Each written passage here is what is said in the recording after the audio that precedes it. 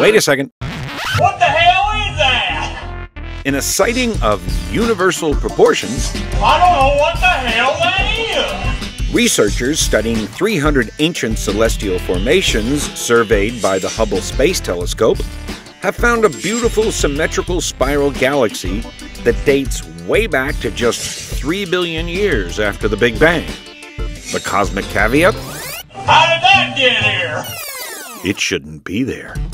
Prevailing theory argues the early universe was way too energetic and chaotic to allow for the organized formation of what's called a, quote, grand design spiral galaxy like our own Milky Way.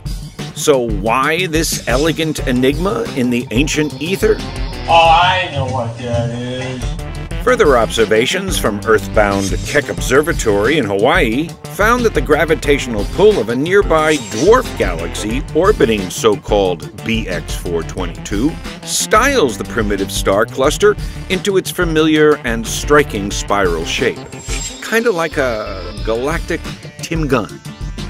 In space, as in Hollywood, it seems the ageless beauties of some stars just might need a little help.